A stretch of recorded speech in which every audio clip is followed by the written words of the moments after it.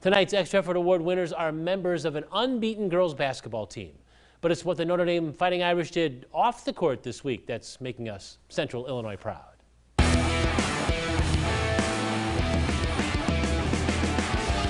The Notre Dame girls are having a great basketball season, but this week they may be getting their biggest win of the year away from the floor. We're doing good things on the court, but this, to me, this is probably one of the best things we'll do all season, just because of, the impact that it'll have that our kids will never see.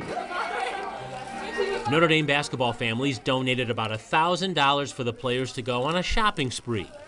Not to shop for themselves, but to buy Christmas gifts for some anonymous families in need in the Peoria area.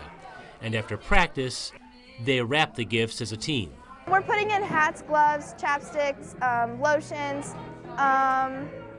We have like coats and sweatshirts for them. And then we have just like toys that they would like to enjoy. It's become an annual tradition.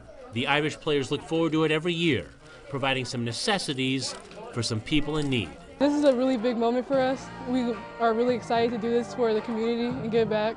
And it's really a blessing to be able to do this every year. It's always It just means so much, not only to be a part of like a team that cares so much like this, but just to know that we're giving back. So it's just super fun to know that. Notre Dame is 12-0 on the season, but that Christmas project may be the biggest win of the year.